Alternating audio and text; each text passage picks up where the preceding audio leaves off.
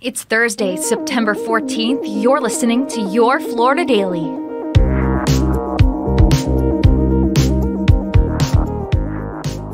I'm Katrina Scales.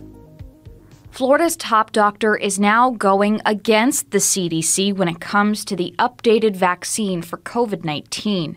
The FDA and CDC signed off on the new shots from Pfizer and Moderna earlier this week, recommending everyone 6 and up get them. But yesterday, Florida Surgeon General Dr. Joseph Ladapo announced he's not recommending the shots for anyone under 65. He says they lack human clinical trials and any evidence that they're safe and effective. With virtually every walking human being having some degree of immunity, and the questions we have about safety and about effectiveness, especially about safety, my judgment is that it's not a good decision for young people. The CDC has previously criticized Dr. Ladapo, saying his warnings about the risk of the vaccine are, quote, harmful to the American public. A Brevard County man accused of hanging swastikas and other anti-Semitic banners on an I-4 overpass is now out of jail after posting bond. State agents took 48-year-old Jason Brown into custody on Tuesday.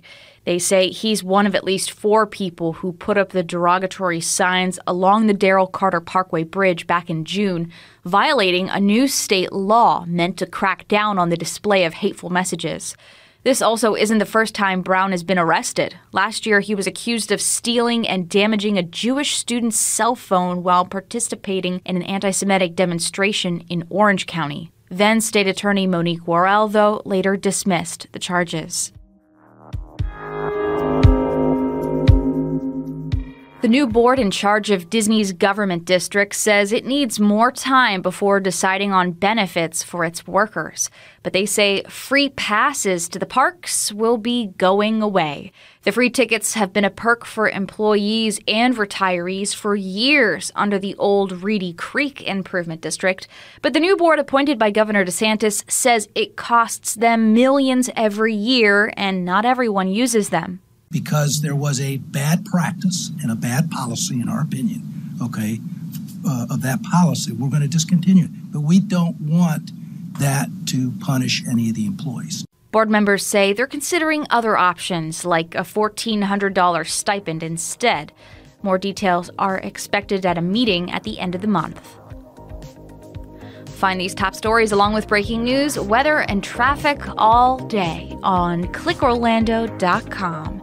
And now a completely random Florida fact.